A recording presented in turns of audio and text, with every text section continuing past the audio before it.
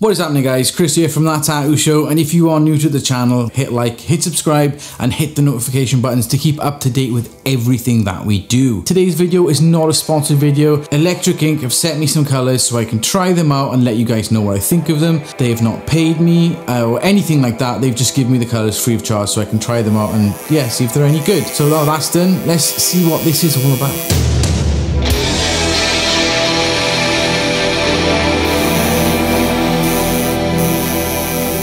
Electric Ink are a ink and machine and needle kind of manufacturer. They make a load of stuff. Power supply is everything. But they're a manufacturer based in Brazil. Now their facility has been there since 2006. You haven't looked at your notes. You've left out that they got a certificate for like GMP, which is the GMP is good manufacturing practice, and that's the manufacturing standard for all pharmaceutical grade products. They also export to loads of companies all over the world.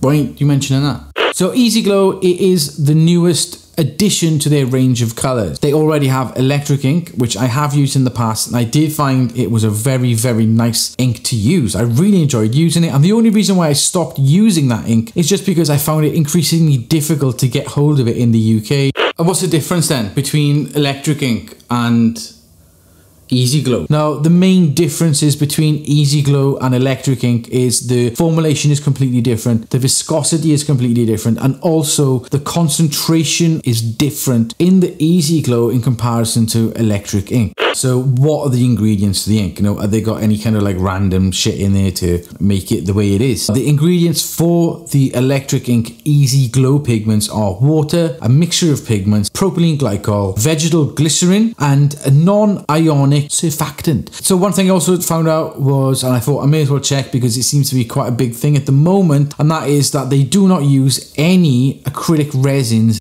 What about the CTL testing? Have you mentioned CTL? Because you didn't in your last video, and you know, you don't want to be making that same mistake again. No, they haven't had the CTL testing yet, but they do hope to have positive news very soon, as it's currently going through the whole testing and everything like that. And once that has happened, then they'll have European distributors, and I'll be able to let you know how much it's going to cost, because at the moment I have no idea how much it costs in the UK or in Europe. All I know is if you go on their website, you can find how much it is in Brazil. And the colour range that is available at the moment is 51 different colours. I didn't get 51 colours, sadly. I think I got basically like a kind of a traditional set, or like a basic colour set. And the colours I got were blue, red, green, purple, or porfor if you're from Wales, porfor, yellow, brown, white, black. And I also got this stuff which is basically a dilutant. There we go. So that's probably just something to kind of like, you know, dilute your grey wash or things like that. So that's what I had, and that's what I've been using and trying it out. I've done a few tattoos with it, and yeah, this is what I think of it. So at first I was a little bit sketched out because of the viscosity of it. It was quite thin, and I was a bit like, ooh, is that going to be kind of difficult to work with? The black I found saturated very, very easily. I found it very nice to work with as a liner. It was one of those pigments that really reminded me of Talons. Now, if you've been tattooing for as long as I have, and you've probably used Talons ink, it was a drawing ink back in the day, and even said like not for tattooing on the bottle. A really, really nice black that was actually. It kind of reminds me of that. It's got that viscosity, it's got that kind of like, you know, it just got that nice feel about it, and I really liked using that for lining and for shading and everything when I was doing the tattoos. The colour itself, again, I found it saturated really, really well, and so far the results that I've seen and clients have kind of told me about, it's healing very, very nice. They've not noticed like any issues in regards to it's taking longer to heal. But in the same respect, it's not healing any quicker. So it's kind of, you know, you're getting that same amount of healing time with the Easy Glow. Regarding the saturation and kind of doing the colouring, I found, yeah, it saturated the skin really, really easily. You know, like using yellow, I think some brands, when I've used yellow with certain brands, I find, I don't know, it's either the colour separates in the bottle or it's just too runny. I don't know, I just feel like sometimes yellow with certain brands is one of those colours that is a little bit of a bugger to get in the skin. But this Easy Glow, I found saturated the skin very, very easily. You know, it's just like one hit and where you've tattooed is completely saturated. No need to go over it a second time. So I really, really like that about this pigment. As for color blending and kind of color mixing as well, I found they mixed together very, very easily.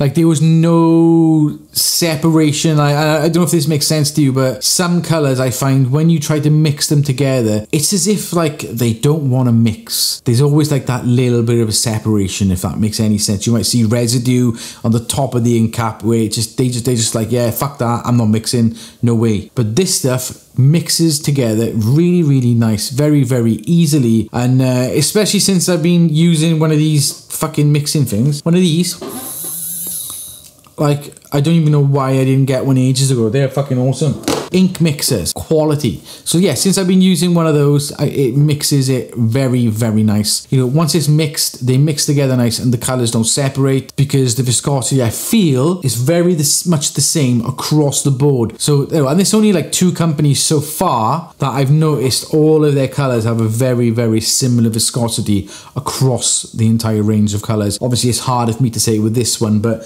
with the colors that I've used, the viscosity is exactly the same so far. So yeah, they mix well together and they blend well together in the skin as well. Like just generally tattooing with it, they work really, really nice. I haven't had any issues with them when using it. If I do get anybody come back and say that they have had a problem with it, I will let you know. Ultimately, my first look, my first try of this stuff, the Easy Glow pigments, it is very nice and very pleasant to use. I would say, you know, would I recommend this color? Like, no, for me, I prefer using something that's got a thicker viscosity. So I wouldn't personally use this all the time, but that's my personal preference. If you're somebody that, let's say, likes to use something that has a thinner viscosity, then maybe this could be the ink for you. Who knows? It all depends. But I would definitely say it's one of those colors that's worth trying. And, you know, they might be something that you might add to your kind of arsenal of inks, and you might think, yeah, this might work well with what I've got. There we go. Nice. It's not bad. I like it. So there we go. That's me done. I hope you enjoyed watching this video. If you have, hit like, hit subscribe, and hit the notification buttons. If you do have any questions, pop them below, and if I can get the answers for you, I certainly will. Until next time, take it easy, guys. Whoop. I apologize. Let me just get my frame. Yeah. Sound. Right, carry on. Try.